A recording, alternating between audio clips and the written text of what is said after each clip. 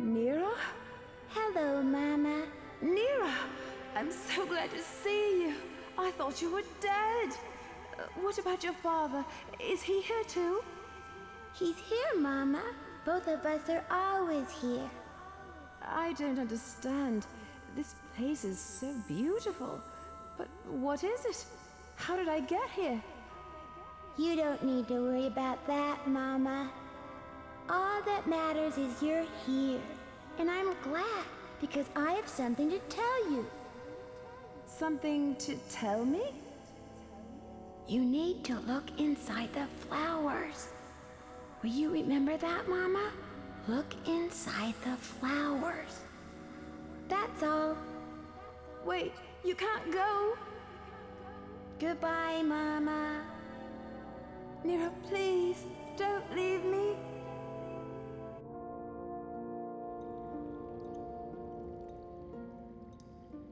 Arwyn!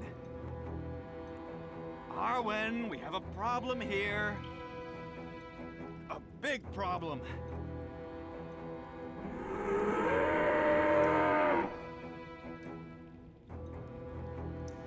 Well, what do you want me to say? Why can I never keep a sword in one piece? No, I didn't believe there was a dragon.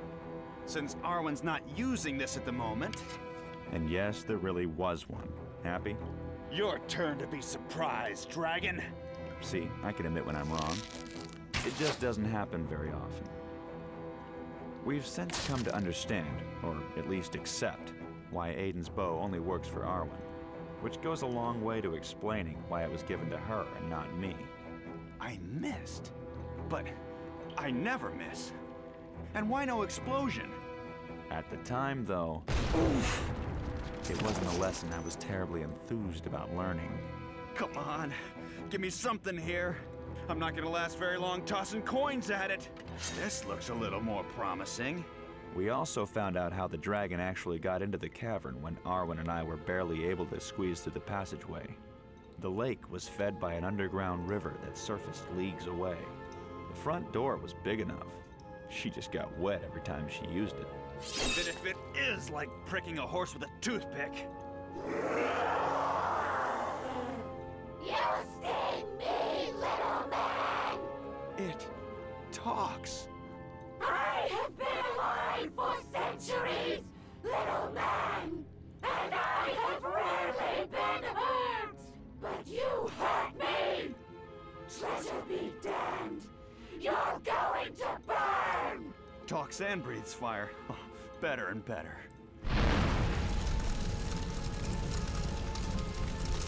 Little man! Where have you gone? That was a bit close, thank you. Come out! Come out! Gareth! I was more concerned with how I could avoid being burned alive. But I suppose if I'd stopped to ponder how the dragon could be calling me by name, I might have put the pieces together a little sooner. Or not. That kind of conclusion isn't really a natural leap, is it? So maybe this sword's a keeper. Start calling me Dragon Slayer.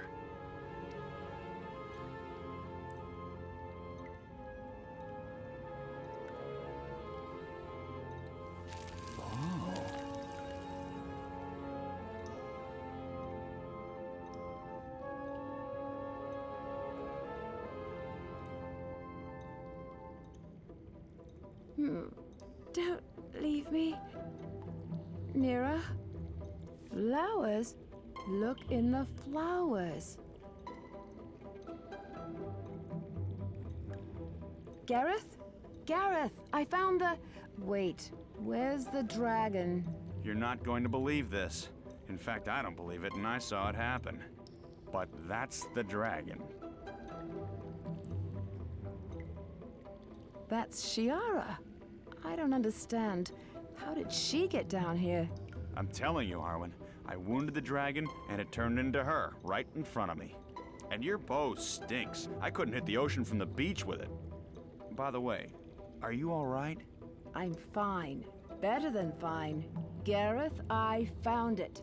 I found the fragment.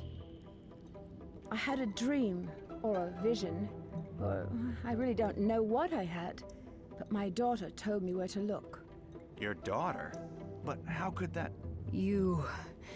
What did you do to me? To be perfectly honest, that's not the first time I've had a naked woman ask me that. But in an entirely different context. And with a good deal more admiration involved. Don't do anything sudden like turn into a giant monster. You've got a pretty face, but don't count on that saving you. Now what are you anyway? I've had worse surprises from women, but that was right up there. I was a lot fonder of the green-eyed brunette than the green-eyed monstrosity. Apparently, the wound was enough of a shock to her system that it changed her back. I'm just a girl you met in a tavern. That's the kind of answer that'll get you hurt. I'd wager I can have 2 feet of this blade sticking out of your back before you sprout wings and start breathing fire. So mind your tongue. What did you do with my dog? Nothing. He's safe with the horses. And since you're so insistent, I'm exactly what I appear to be. A dragon who can take on the appearance of a woman. Or perhaps a woman who can take on the appearance of a dragon. Why don't we consider that my secret? Putting aside the myriad questions I have about how that's even possible, let's get to the obvious. Why bring us here? Why lead us to your treasure? For that, if it's what you say it is, it's the rarest of all treasures. A bow doesn't strike me as especially useful to a dragon. Look around you. Dragons covet. It is our nature. When I approached you at the inn, I thought at best you might add a few baubles to my hoard, but then I saw you use the bow. So the great beast is nothing more than a petty thief. You assume this shape and lure travelers to their deaths. And it's always worked. Until now. You were more resilient than most of my guests. You lived long enough to find that. This?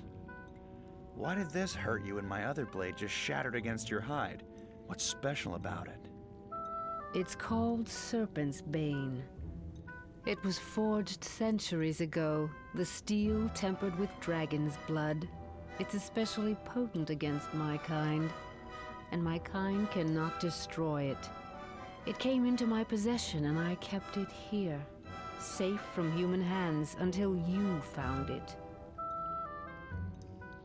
Well then, I've got a sword. Arwyn, you've got what you want. What do we do with her? I have an offer. This is what we came for. The first of the 5 fragments. I told you the story. When all 5 fragments are found and reunited, Aiden will return and bring about Mordath's downfall. Frankly, I don't care how Mordath is destroyed, only that he is. And something as powerful as a dragon might well be able to put an end to him. You expect me to care who rules the 5 lands? Do you think you'll be able to hide here forever? Eventually, Mordath will turn his attention to you. This is a battle you'll be forced to fight one day. Why not fight it when you choose to? Arwyn, which part of this actually sounds good to you? We can't trust her. She tried to kill us. You seemed a good deal more trusting of her last night when she was batting her eyes at you, Gareth. What are you worried about? You've got that sword to keep her in line. You need another reason, Shiara. How's this? The bow is yours when this is finished. The bow and whatever of Mordath's treasure you want to keep. Do we have a bargain? I've never liked to involve myself in the affairs of men. But yes, for the bow, we have a bargain. You can hardly blame Arwyn for grasping at what seemed to be a solution. The easy path is always the most tempting. Good. Mordath's castle lies to the east, near the border of Midland and Grinbor. Can you transport us there? I can't believe we're actually doing this. This time I was the one saying the whole notion was a bad idea. Do I look like a pack animal? All right, then we'll go by horseback and cut across the plains rather than taking the road. You'll cover more ground than we will. But we'll be there. I want to see with my own eyes that Mordath is dead. Unfortunately, it turned out I was right. Oh, I think you can count on that. They can't be far ahead now, Captain. We're closing on them once the humans at the inn were properly motivated. They were most happy to tell us they knew of our quarry. We're fortunate to have picked up their trail again. And well for us that we did. Lord Mordath won't tolerate another failure on our... Oh, I hear something. Eyes of Mordath!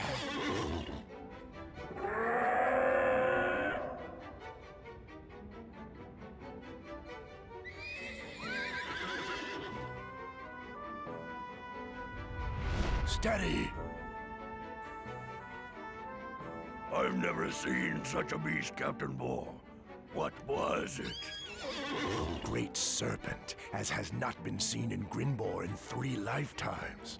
I'd come to think they were more fancy than fact. But why did it ignore us, Captain? Where does it go? We are obviously not its prey. It travels east, toward Mordath's castle.